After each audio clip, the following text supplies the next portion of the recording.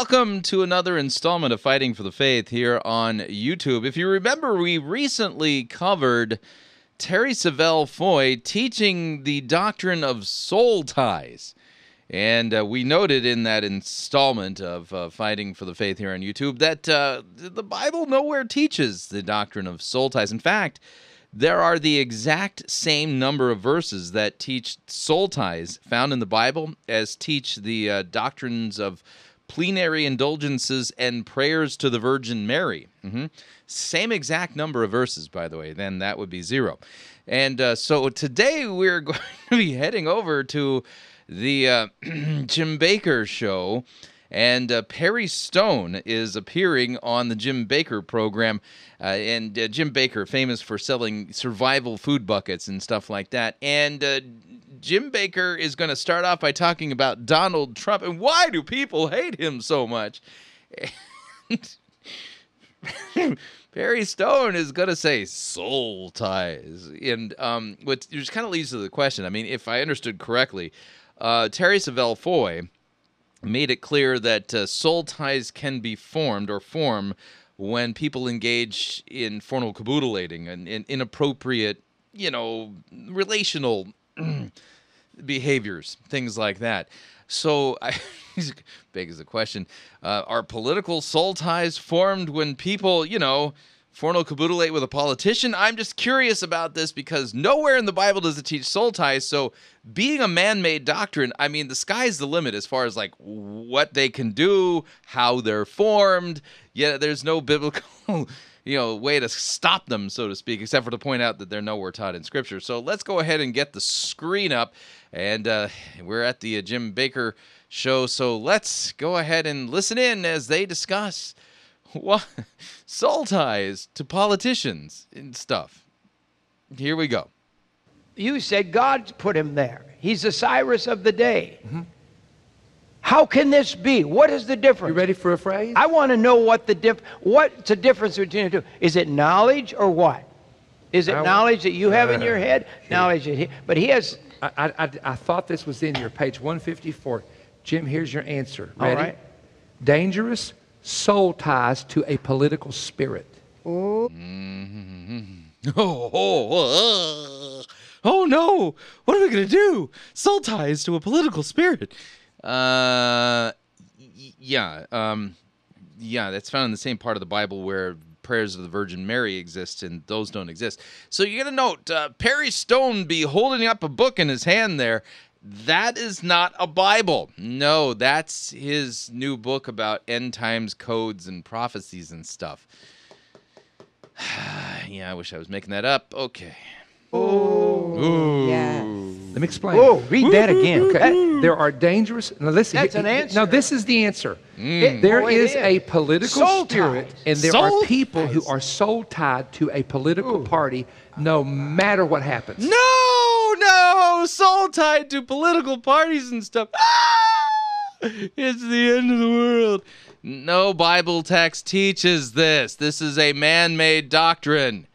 I've heard of They don't care if they kill I've heard of babies. people They don't having care if they affairs and destroy having marriage. soul ties. Come on, they don't care if they wreck up the Bible. Why don't you talk about the fact that people, human beings, are born dead in trespasses and sins, and they're at enmity with God? They do not obey God's law. They cannot do so. There are biblical texts that actually say that. It has nothing to do with soul ties. It has everything to do with the sinful human nature.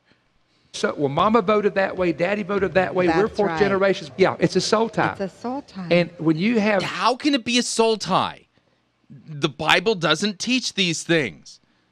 That what kind it of a is. tie, it is the most... And here's why it's difficult to break. Ready? Because any tie like that is tied to emotion. Yes. Oh, yeah. So, yeah, they're so difficult to break, these soul ties. Yeah. But kryptonite, with a garlic-soaked crucifix, that just just cuts right through, chop, cuts right through those soul ties. Yeah. Again, since this is a man-made doctrine, you can come up with your own solution to how do I get rid of a soul tie? Well, first thing you got to do is you got to send me $1,000. Yeah, send me $1,000, and that's step one to undoing your soul ties. And then you need to get some sage, and but buy it in a bundle, and you need to burn part of it in the basement of your house, in the north corner. And after that, you put salt around the windows of the second floor of your house. And if you don't have a second floor, then you have to do this whole procedure at somebody else's house where they have a basement and a second floor. I'm just making all this up, by the way. The reason why is because the Bible don't teach nothing like this, and so he's just making stuff up, and everyone's going, this is great. Because, Perry Stone, he's a Bible teacher, so he's telling me the truth. This has got to be from God, right? No, this is not from God. We're talking about soul ties. Yeah. So are you all listening? Watch him get emotional. Is the sound down Watch back him on there? the news. Oh, we do. No, watch him on the news get emotional. If somebody comes on, they're crying. If somebody comes on and says, "Well, there's an yeah." See, the fact that somebody's emotional politically, that proves they have a soul tie. Because nobody, sanely, using sane logic and reason, would ever become emotional regarding anything a politician says. So the fact they got emotional proves they have a soul tie. Yeah, that particular doctrine cuts both ways, left and right. Have you noticed that, Perry? Well, I'm just going to tell you what, working with a dictator ain't going to... if you watch the left, pay attention. The conservatives are sitting there, keeping their calm, and the left is screaming, foaming at the mouth, beating the table, looking around. Why? Because... Yeah, I've noticed that about the left. And have you noticed that the left doesn't embrace biblical truth and that they refuse to bend the knee to God's clear word and his law? It's because of sin, by the way. Group is rationally comparing and say, okay, let's compare what's happened then to now. The economy's up, better jobs. There's something going on. But the other side is so tied to that side. And if they're tied to that side, it is impossible for them to agree with anything good. The man could get up and walk on water, raise somebody from the dead, and they're going to say, he's a false prophet. Right. Yep. That's what they did.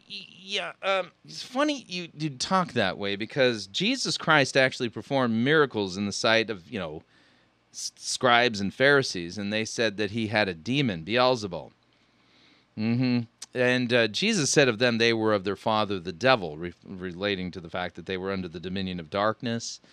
He didn't say anything about them having soul ties. Just wanted to point that out. Jesus, no, right? that's what they did to Jesus. See, the Pharisees... Okay, now, I'm a little uncomfortable with this particular line of logic, and the reason I'm uncomfortable with it is because comparing Trump to Jesus... Yeah, that's facepalm. I don't care if you're right or left. That's facepalm territory right there. Understand it now. No, the Pharisees had a soul tie. The Pharisees had a soul tie to the Romans. What? What? Okay, Perry, I need a biblical text, chapter and verse, please, that says that the Pharisees had a soul tie to the Romans. Let's see. I'm going to just do a quick search in my Bible because I know it's in the Gospel of John. And I think it's in 6, but here it is. John 8. Okay, John 8:44. Jesus says of them, "You are of your father the devil, and your will is to do your father's desires. He was a murderer from the beginning. He does not stand in the truth because there is no truth in him. When he lies, he speaks out of his own character, for he is a liar and the father of lies." So here's the thing. Jesus never said, "See, the reason why you're opposing me is because you have a soul tie to the Romans." No. He said, "The reason why you're opposing me is because you're of your father, the devil." You see, So I'm going to go with the biblical explanation that Jesus gave us rather than this man-made doctrine that Perry Stone is giving us. By the way, which kind of begs the question, what will he be teaching next? Should we be praying to saints next, Perry? Because your doctrine is in the same category as that. When Jesus came, they make this statement. We better deal with him because the Romans will come and take our position and take our city. Yeah. And they thought, Jesus, if he raises up too many people, the common people are going to raise up. If the common Politics people, and money. Absolutely. Politics. Yeah, so it's all about soul ties. And by the way, the next episode of the Jim Baker Show, which is what I got queued up right here, they talked again about soul ties. Apparently, this, Jim Baker's mind just went, and oh boy, this whole soul tie thing, it's going to revolutionize my whole theology. Forget the fact that no biblical text teaches it. But do you see number 7 here? And this, I love this. General Booth of the Salvation Army. Yeah, and there's the book, Deciphering End Time Prophetic Codes.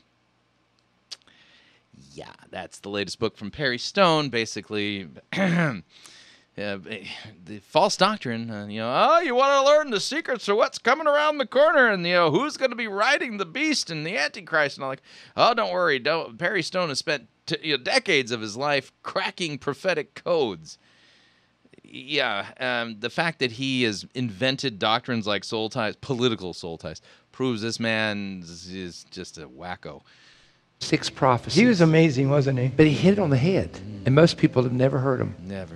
Never heard this, and I bring those out. Founder of Do you hear the sappy music playing in the background? Boom, boom, boom, boom. Yeah, that's an emotional manipulation technique there. Page 145. I bring those 6 out and I comment on them because they've all come to pass. It's amazing. Many years ago. But this number 8 is spectacular. Soul ties to political. Here's what's wrong in America. Soul ties to political spirits. Oh, no. This is what's wrong with America. How do we go about breaking all these soul ties? Well, since it's a man-made doctrine, okay, that means I have a lot of authority here. Okay, let me explain here. I'm going to do something out of the kindness of my heart. Now, they want you to buy the code, end time deciphering prophetic codes and all that kind of stuff. Oh, forget that. You don't need to send your money to Jim Baker. I agree, so I'm going to just agree with them that the United States is steeped in political soul ties.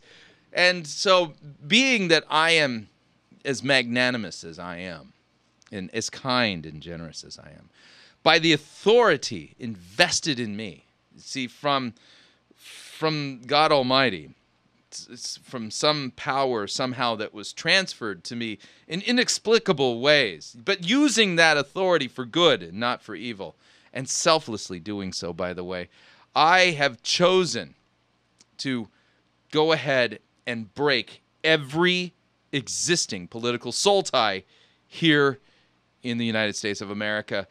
And here I go. I'm going to do it right now. There they are. That's it. They're broken. Yeah, that's right. It's problem solved. So, folks, I know that I'm now eligible to win the Nobel Peace Prize for 2018. Now that I've solved this political soul tie problem.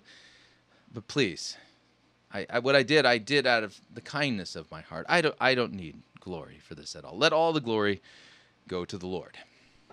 That's why people go crazy. Mm-hmm. They have soul ties. And you have people that will say, well, we've always done that. Our family's always gone to that church.